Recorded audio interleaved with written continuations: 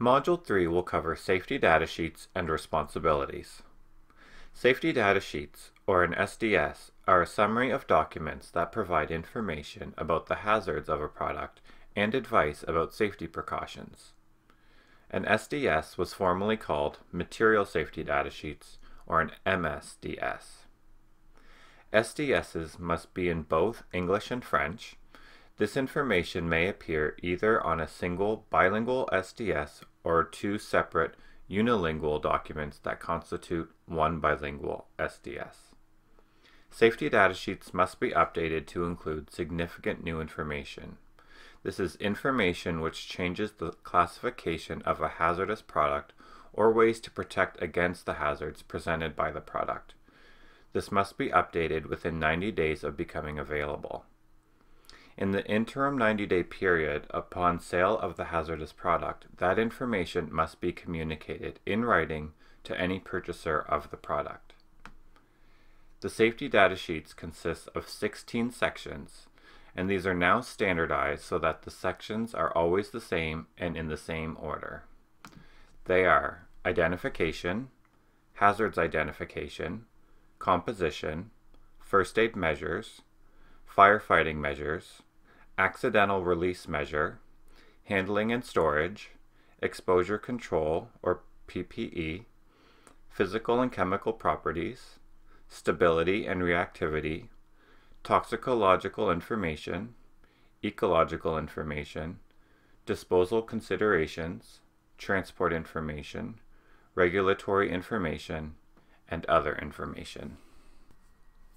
Section 1. Identification provides information on the type of substance or mixture, as well as the name of the supplier, recommended uses, and the contact detail information of the supplier, including an emergency contact. Requirements consist of product identifier, other means of identification, recommended use and restrictions on use, initial supplier identifier, and an emergency telephone number and any restrictions on the use of that number if applicable. Section 2. Hazard Identification. This is the most important section, which provides a summary of all hazards associated with the chemical. Special pictograms are used in this section to broadly identify typical hazards. All broad hazards are divided into specific categories, which are further ranked according to their severity by number, with Category 1 chemicals considered the most dangerous. Requirements consist of classification of the hazardous product, for example, carcinogenicity would be Category 1, the symbol, signal word, hazard statement, and precautionary statement for each of the applicable classes. If the required information element is a symbol, either the name of the symbol or the symbol itself may be used, and other hazards known to the supplier with respect to the hazardous product. Section 3. Composition or information on ingredient substance. This provides information on the ingredients of the product. This includes identifying impurities and stabilizing additives which are themselves classified and which contribute to the classification of the substance. This section may also be used to provide information on complex substances. When applicable, the exclusion of confidential information must be clearly stated here as well. Requirements consist of chemical identity, common name, synonyms, etc., CAS number and other unique identifiers, impurities and stabilizing additives which are themselves classified and which contribute to the classification of a substance. Section 4. First aid measures. This provides information on the initial care that can be given by an untrained responder without the use of sophisticated equipment or a wide selection of medications. If medical attention is required, it should be stated, including its urgency. It may be useful to provide information on the immediate effects by route of exposure and indicate the immediate treatment followed by possible delayed effects with specific medical surveillance required. The requirements consist of description of necessary measures subdivided according to the different routes of exposure, for example, inhalation, skin and eye contact, and ingestion, the most important symptoms and effects, acute or delayed, and indication of immediate medical attention and special treatment needed if necessary. Section 5. Firefighting measures. This provides the requirements for fighting a fire caused by the substance or mixture or arising in its vicinity. The requirements consist of suitable and unsuitable extinguishing media, specific hazards arising from the chemical, for example, nature of any hazardous combustion products, and special protective equipment and precautions for firefighters. Section 6. Accidental release measures provide the appropriate response to spills, leaks, or releases in order to prevent or minimize the adverse effects on persons, property, and the environment. They distinguish between responses for large and small spills and where the spill volume has a significant impact on the hazard. The procedures for containment and recovery may indicate that different practices are required. The requirements consist of personal precautions, protective equipment and emergency procedures, methods and materials for containment and cleaning up, and understanding how a product needs to be cleaned up and how to dispose of it is very important. Because it is something we might not often do, we may not be as familiar with the requirements. This is why it is good to know where to locate the safety data sheet so that this information can be found, ensuring that proper cleanup and disposal will happen. Section 7. Handling and storage provides guidance on safe handling practices that minimize the potential hazards to people, property, and the environment from the substance or mixture, and emphasize precautions to the intended use and to the unique properties of the substance or mixture. Requirements consist of precautions for safe handling and conditions for safe storage, including incompatible materials. Section 8. Exposure controls and personal protection provides occupational exposure limits and exposure control measures. This includes engineering control measures that are needed to minimize exposure and risks associated with the hazard of the substance or mixture. Protection requirements consist of control parameters, including occupational exposure limit values or biological limit values and the source of those values, and appropriate engineering controls. Section 9. Physical and chemical properties provides the empirical data of the substance or mixture, if possible. In the case of a mixture, the entry should clearly indicate to which ingredient the data applies to, unless it is valid for the whole mixture. The data included in the subsection should apply to the substance or mixture. Clearly identify the following properties and specify appropriate units of measure and/or reference conditions where appropriate. If relevant for the interpretation of the numeric value, the method of determination should also be provided, for example, for flash point and open-closed cup. Requirements consist of any chemical and physical properties which you can see listed here. All of this data helps to inform what is needed for handling, storage, and what personal protective equipment is required.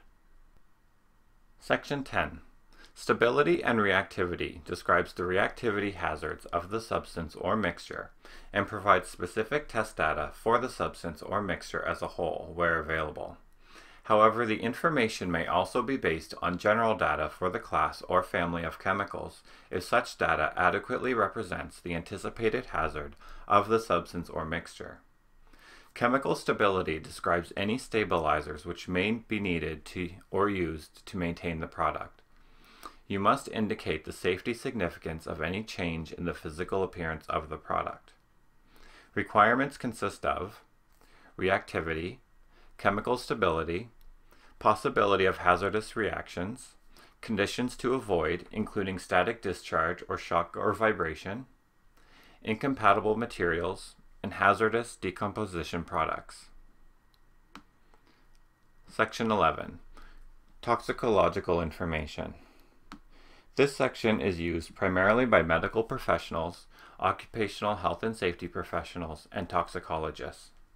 A complete and comprehensible description of the various health effects and the available data used to identify those effects should be provided. Under GHS classification, the relevant hazards for which data should be provided are information on the likely routes of exposure via inhalation, ingestion, skin and eye contact, symptoms related to the physical, chemical, and toxicological characteristics, delayed and immediate effects and chronic effects from short-term and long-term exposure, and numerical measures of toxicity, including acute toxicity estimates. Section 12, Ecological Information. While the heading of this section is required to preserve the SDS 16 heading format, content within this section is optional. The content consists of ecotoxicity, both aquatic and terrestrial if applicable, persistence and degradability, bioaccumulative potential, mobility in soil, and other adverse effects. Ecotoxicity refers to the potential for biological, chemical, or physical stressors to affect ecosystems, and bioaccumulation refers to the accumulation of substances such as pesticides or other organic chemicals in an organism. Bioaccumulation occurs when an organism absorbs a toxic substance at a rate greater than that at which the substance is lost. Section 13, Disposal Considerations. This content consists of information on safe handling for disposal and methods of disposal, including any contaminated packaging.